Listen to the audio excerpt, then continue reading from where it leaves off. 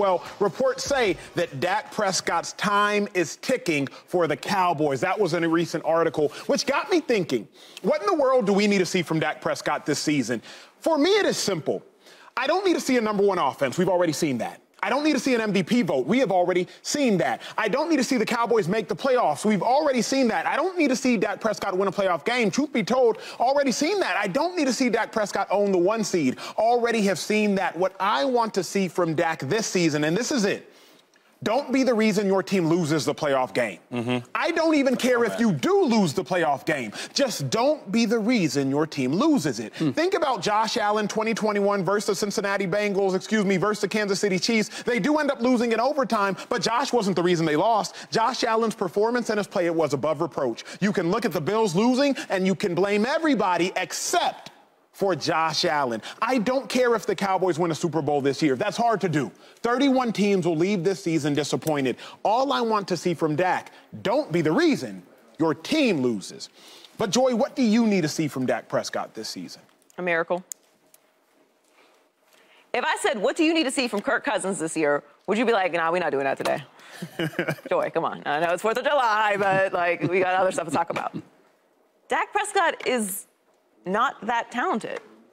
We've seen that. He's good enough to get the team to the playoffs. Kirk does that. He's good enough to win a playoff game. Kirk does that. He's good enough to have a high-flying offense, good regular season record, win a division, and all those things are inherently good things. They make you a franchise quarterback. You will get paid doing that. You will get endorsements doing that. You will be the face of a franchise doing that.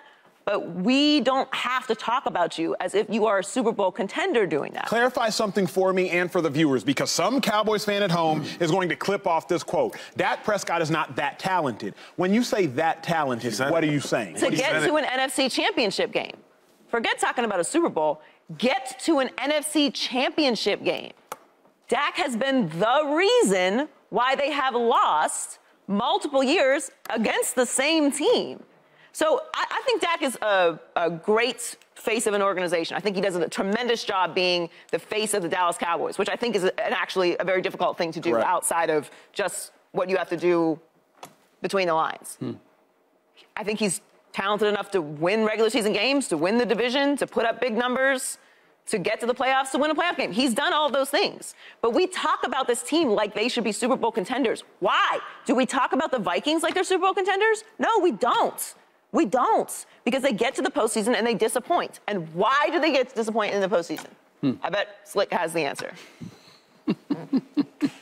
I feel like I'm listening to a eulogy. This is for you. There you go. Dak Prescott. I am not going to completely close the door on his capability. I should have passed to Shady. Yeah, I know. Well, Shady's going to get there anyway. Yeah. We'll get back to it. I agree with you. He needs to remind me, in a macro sense, he needs to remind me more of Matt Stafford than Kirk Cousins. And I say Matt Stafford because they're getting paid the same amount, as is Daniel Jones. Those three are on par. Dak Prescott should be better. I should feel as if he's better than Daniel Jones. And I think he is better than Daniel Jones. I would hope so. But the fact that I don't know that definitively at this point is part of the problem. But on a micro sense, simply do this. Don't turn the ball over. 15 interceptions last year, 14 fumbles. He dropped the ball 14 times the year before. Both of those were league-leading numbers. And that goes to what Emmy was saying about just don't lose the game for me, because I believe that has been a big element to why he and the Cowboys have underachieved, because simply ball security. Just don't make those mistakes that put the rest of the team in a difficult position. Shady, you got me nervous because I hear notes flipping. I hear these notes flipping. I just think that with Dak Prescott, the question is, what do we need to see from him this year? What you need to see? Well, obviously, the obvious is like less picks. All right. Well, being serious, I think we need to see him being the factor that wins the big games and the big moments. Every time we watch the Cowboys, when they're in a big game, a big moment, especially in the playoffs, he's the weak link. He's always losing the game for them, right? 2021 against the Niners at home, right? They put up, what, 17 points? He had 200 yards. He had a pick. that was a big reason why they lost the game.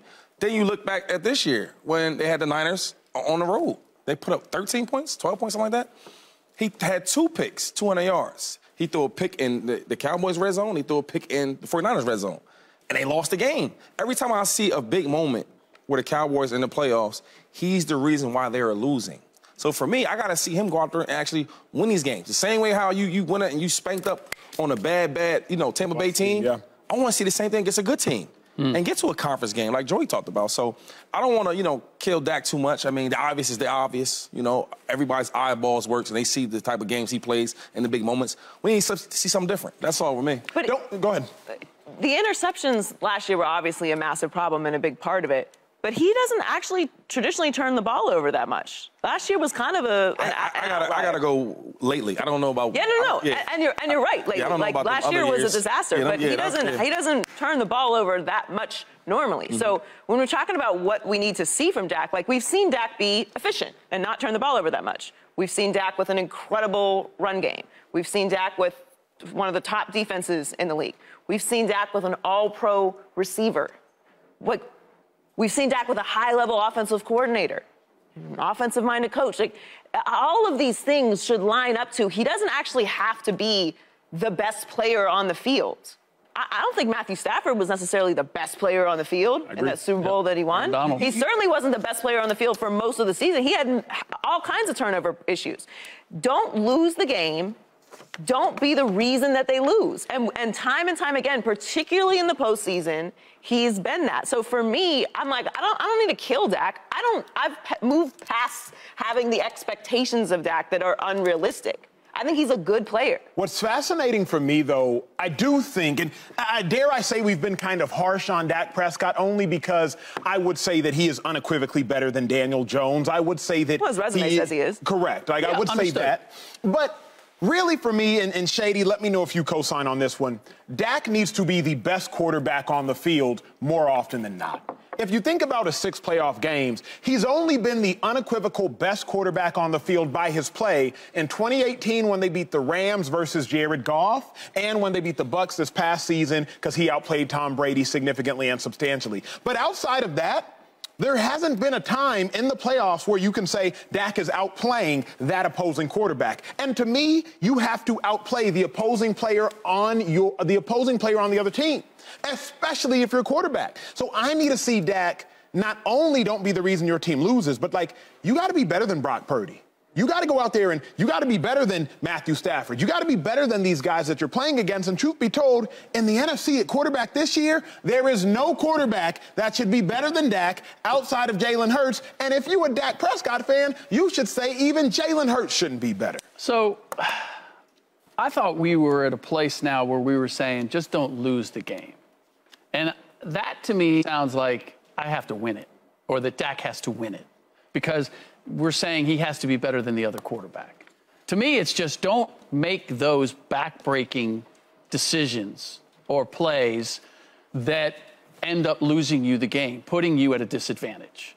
So this is the question I have for you guys is, do you think that Dak can be, do you think he's talented enough to be sort of the Matthew Stafford high wire act where I'm going to be a gunslinger. I'm going to make big plays, but I'm also going to make some plays that we've got to recover from. Or is he more of a game manager where if he just minimizes the mistakes, that he can do enough to get you there? For me, it's simple. Dak Prescott's no longer a caterpillar. He's a butterfly. And that's the dilemma. His rookie year, he's a caterpillar. Hey, don't do nothing. 23 touchdowns. I believe it was 4 interceptions. I think he may have also had 6 rushing touchdowns. Again, not looking at my notes. This is just what off memory. Correct me if I'm wrong off camera. But after that, after his rookie season, by 2018, then it was like, hey, Dak, you got to go light it up. A tree cannot go back into a seed. Once his mindset has flipped into go light it up mindset, that's all you've seen from Dak. Yeah. That's why I co-signed what Shady said. I don't want to hear about the fact that Dak don't usually turn the ball over. Yeah, his rookie year he didn't. Maybe his third year I think he hasn't. But Dak Prescott has had multiple double-digit interception seasons because now Dak Prescott flies. He's not a caterpillar anymore. You can't tell a full-grown German Shepherd go back into being a pup. Got you. And he a full-grown German Shepherd now. He gunslinging, 4,900 yards passing. You can't ask him to go back and be safe. Remember when Dez Bryant was first in Dallas when Dak Prescott was there in 2016? You probably remember this. Dez was mad because Romo would just throw it up. When Romo was the quarterback, Romo would just throw it up. But Dak showed up, and Dez was like, come on, bro, just throw it up. If I'm covered, I'm not covered. That Dak ain't this Dak. This Dak just throws that thing into traffic. He throws it wherever because now he is fully developed into that gunslinger quarterback. But this goes against what, to me, against Mike McCarthy taking over the play calling. Because what were we led to believe in Mike taking it over? Which is we're going to run the ball more, we're going to be a little more conservative, right?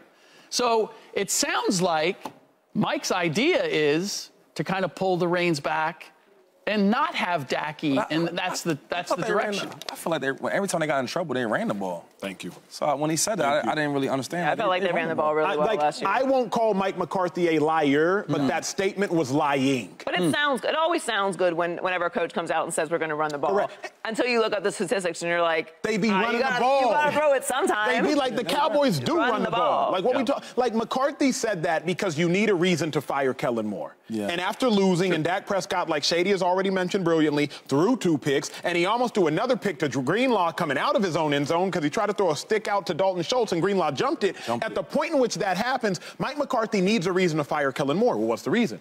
We didn't run. We'll say we didn't run the ball. Tony Pollard was running. Zeke was running. So don't tell me you don't run the ball. And on top of that, so you bring in Brandon Cooks, who's a 1,000-yard receiver, right? You already have an all-pro and CD Lamb. Draft a tight end in the second round. So, like, you do all that to run the ball?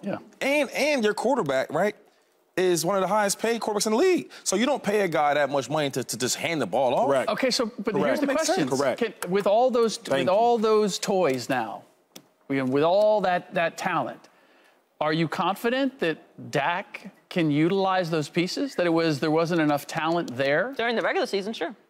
I'm not big on Dak. I think people who love Dak, I think he's a good person. I think that's what they love about him. But when I watch him play, I don't see tons of talent. I think if you have a safe offense, you can run the ball a lot, big lineman, a couple of receivers here and there, he'd be a good fit for him. If you take the ball out of his hands, but then again, it's like, well, if you have a quarterback that's making so much money, you should just get a rookie to do that. True. Right? The reason I have more confidence now than ever in the Cowboys isn't as much about the Cowboys. It's more about everybody else.